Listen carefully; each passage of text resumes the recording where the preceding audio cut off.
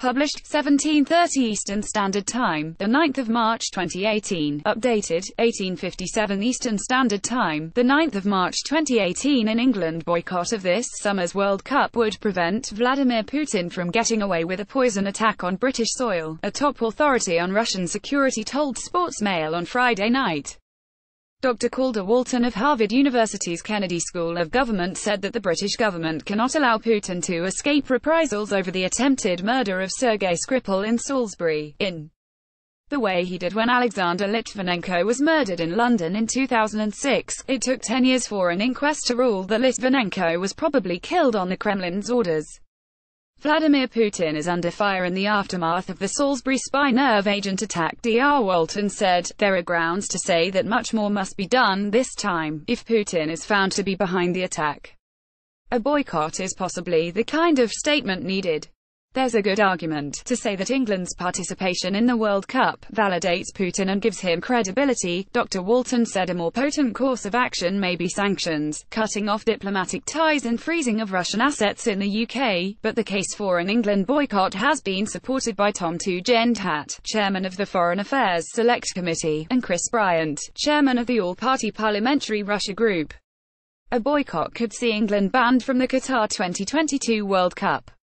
It would breach rules which state, all participating associations must play all of their matches until eliminated from the World Cup.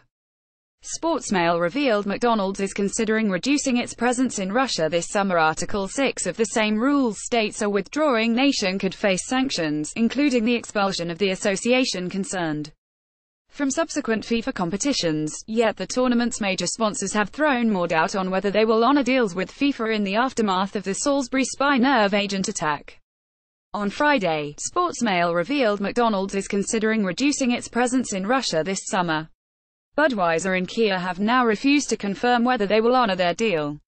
Budweiser are awaiting the outcome of a police investigation before making a decision. Former England captain David Beckham walks out with a mascot during the 2002 World Cup. Kia said they are reviewing whether Russia is safe. No trips have been planned, said a spokesman.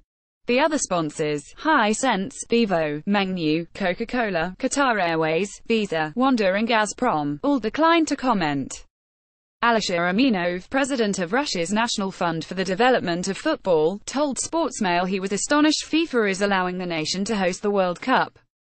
He said there was not even a chance for Russians, millions of whom are deeply impoverished, to decide whether this was the way they wanted billions of pounds to be spent. Additional reporting, Adam Kraft and Kieran Gill, George Clark, wives and girlfriends of England stars will not be out in force in Russia due to security fears.